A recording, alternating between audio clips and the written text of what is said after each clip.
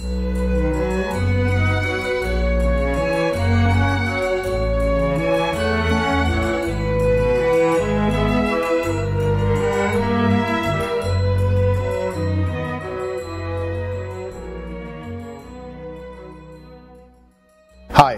my name is Dan Cooney from Daniel Cooney Fine Art in Manhattan.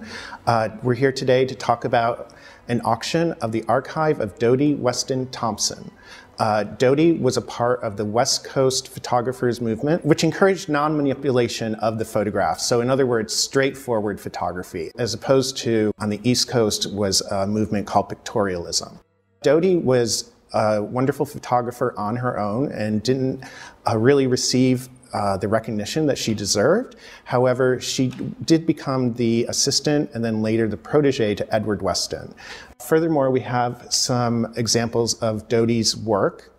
Some of them photographs taken of Edward Weston, some of them taken in Edward Weston's home, and then a few examples of what might be better known as Dody's photographic practice on her own.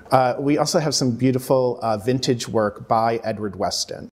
Among the best examples are probably his landscapes, but also some of his portraiture, which we have here.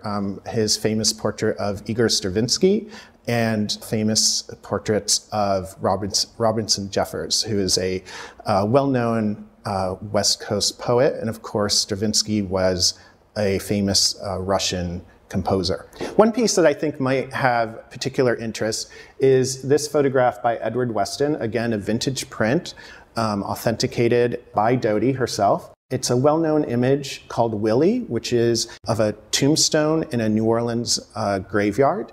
Beyond that, we also have some photographs by Brett Weston. We actually have quite a few photographs by Brett Weston in the collection. Many of them are what you would think of his work, his most important work being landscape photography made in California during the time. And then we have some kind of smaller, special personal notes, such as greeting cards with notes to friends or notes actually back and forth to each other from Dody and Brett. I'm Daniel Cooney, and thank you very much for joining us today.